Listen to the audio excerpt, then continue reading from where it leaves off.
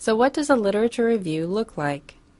There are different types of literature reviews that you may encounter or be required to write while in graduate school. Literature reviews can range from being selective to comprehensive. They can also be part of a larger work or stand alone. A course assignment is an example of a selective review. It focuses on a small segment of the literature on a topic and makes up the entire work. The literature review in a thesis or dissertation is an example of a comprehensive review that is part of a larger work. Most research articles begin with a selective literature review to establish the context for the research reported in the paper. Often this is part of the introduction. Other literature reviews are meant to be fairly comprehensive and also to stand alone. This means that the entire article is devoted to reviewing the literature. A literature review that introduces an article can look like this.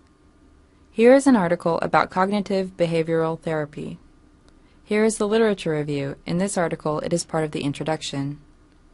You can tell that the introduction includes a literature review because it discusses important research that has already been published on this topic. Here is an example of a standalone literature review article, in this case about employment. The article's title states that this is a review of the literature on the topic. However, not all review articles will have the term literature review in their title. In-depth review articles like this are an excellent starting place for research on a topic.